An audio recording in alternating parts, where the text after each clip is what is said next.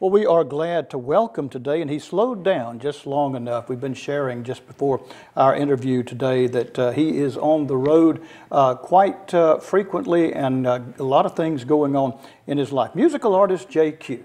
Jay, it is good to see you. Thank you for having me. Well, thank you for stopping by. I had to run out and catch you because you were going pretty fast. That's right. To get by. You stay on the road pretty busy. Yeah, we do. And in this business, if you're not moving, you're losing. So, absolutely. And people don't know your name if you're not moving around. That's right. JayQ The Legend. That's right. Absolutely. You hail from New Orleans, is that right? I call New Orleans home, but I'm originally from the Caribbean. A lot of family in Jamaica and St. Croix, but New Orleans has been home for more than a decade. That's where I became a legend, and a lot of the kids say, "Hey, you look like Lil Wayne," but I said, for me to be Lil Wayne, I'd have to get a mouthful of gold teeth and diamonds, and he'd have to go to law school. There you go. And neither of those things are probably going to happen. So now, you refer to yourself as a legend. What makes you a legend? Because I think we all are, and what I'm trying to make sure my audience know is that we all are legends. You're a legend here. You're a legend in what you do. The people in the audience, my audience, and people who love what I do, they're legends at home. They're legends to their kids. We're all are legends. Prior to diving in full-time in music, and we're making a new Christmas movie, I was a lawyer, a trial lawyer. In fact, about 3 weeks ago, I won a second-degree murder case that came out the right way because there's just a lot of bad things that are done to people, and people do. But that's where I cut my teeth and really, became a person professionally that I respect, others respect, family respect. And coming into music now, that's the part that I get to enjoy and embrace success because I know what success is. So I bring the legend from taking time to get a good education, going to law school on a full scholarship, and then leaping out of that into the thing that I always wanted to do. And I think we're all legends because we all want to be, I think, parents. We all want to be mentors. We all want to have a career, and we all want to do something we love to do. Sure. And that's where the legend is. And you're still practicing law. I hope not to be ever again because I've spent enough time. With Breakout Music, I got the Meek Mill's deal. I think people who are into hip-hop knows what that is, the Jay-Z type deal where I'm an executive on the label. So I deal with contract work for them, but I also am a talent on the label. I help write the music, perform the music, and I'm also in the movies. So it's a dream, man. It's a dream. And I hope never, ever to be in a courtroom again, and unless it's on television. So that's what we're doing. Maybe not. Talk a little bit about the style of music that you specialize in. I like to call what I do a fusion of hip-hop, Afrobeat, and pop. So I call it Afro-hip-hop. My lyrics are upbeat. They're going to make you feel good. I think we have some trying times ahead in the economy.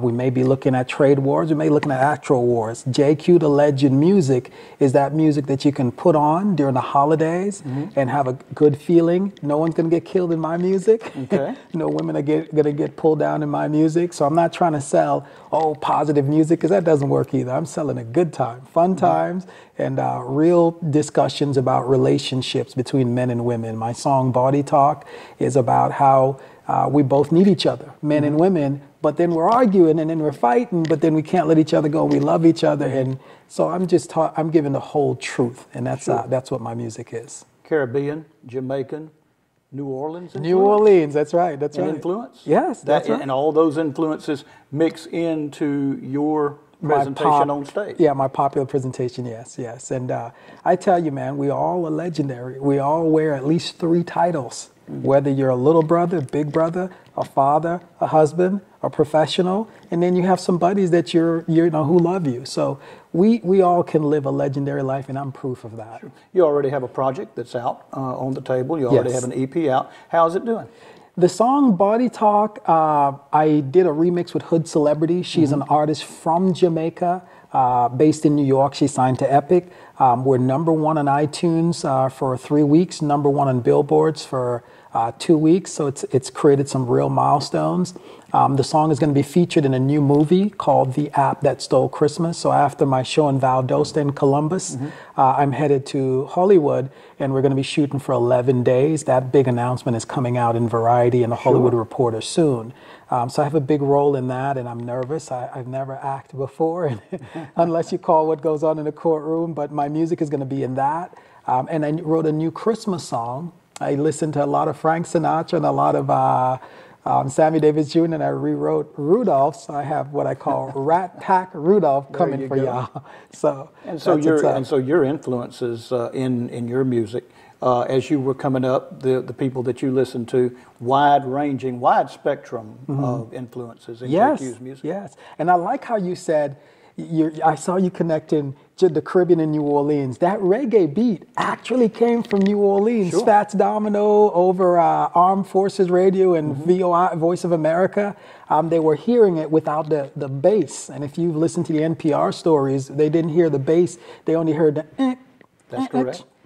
So I just came back. I came back to the States. I am an American citizen, so I'm not going back over the border, but I came here for great education. I learned the history of how those two things connect, and I'm here just to tell young people and anyone who wants to be in the music business, forget the hustling.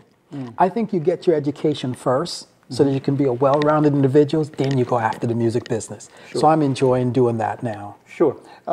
Looking at your bio and very impressed with some of the things that you've been able to accomplish in your life. One of the things that I see, former United States Marine. Absolutely. Thank you Once for your a service. Marine, always a Marine. Semper Fi, served during the Gulf War.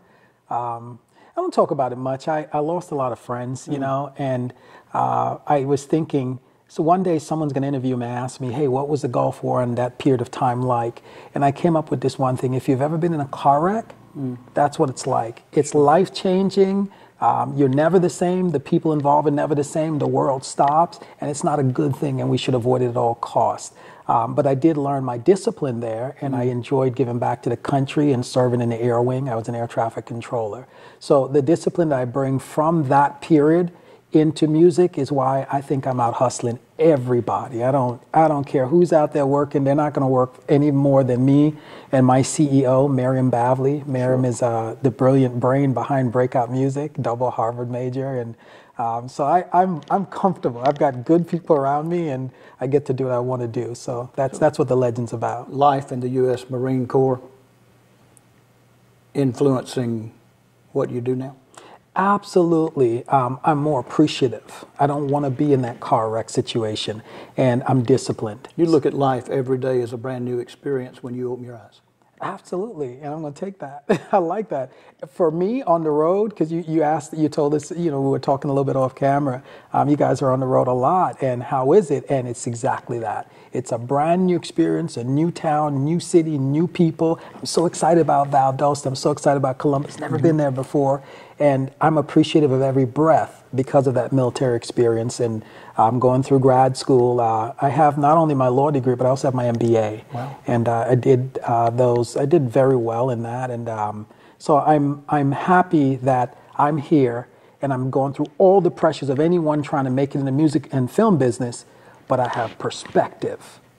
And I appreciate every day and every experience and every person I meet. You're going to two major military cities, if you will. Okay. In this tour, you're going to be in Valdosta, that's Moody Air Force Base. Okay. You're going to be in Columbus, that's Fort Benning. Okay. Do you welcome them? Do you welcome service people to your shows? Oh man, absolutely. I have to. My brother served. My older brother is still working in the military. He has a very sensitive position, so I really can't go into that. But we're a military family. My younger brother served for a brief period of time too.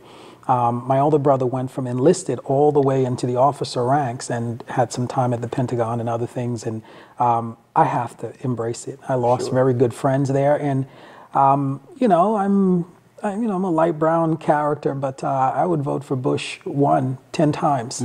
And of course, I went back and voted for Obama. But you got to figure out where my politics is. I would vote for Bush 1. And I voted for Obama. Now we're dealing with this current picture in time.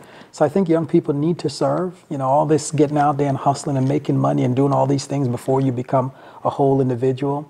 college, the military, and certain other type of things that are more self-giving are important so that we can gain perspective. I can comfortably tell you my practice because you're like, okay, this guy is, you know, yeah, I would vote for Bush 10 times, and I would vote for Obama after, the, you know, with the progression. Right. And given the current time, having those experiences helped me to be able to respectfully say that to people so we could find common ground and make this a better country. So, of course. Who comes to JayQ shows? Oh, my. I want all the ladies who give us guys a break when we mess up.